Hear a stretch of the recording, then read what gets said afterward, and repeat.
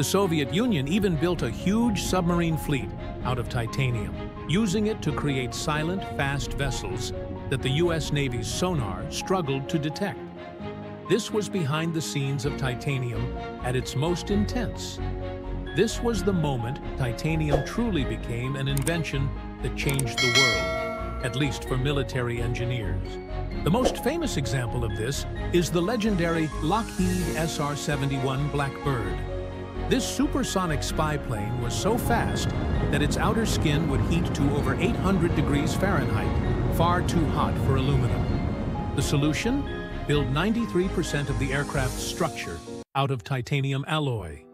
The Blackbird was a flying tribute to the material's strength, lightness, and heat resistance. Titanium had gone from a scientific curiosity to the very material of victory.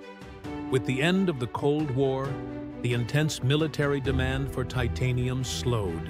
Companies that had invested billions in the production of this metal of the gods needed new markets. And it's where the metal finally enters our lives.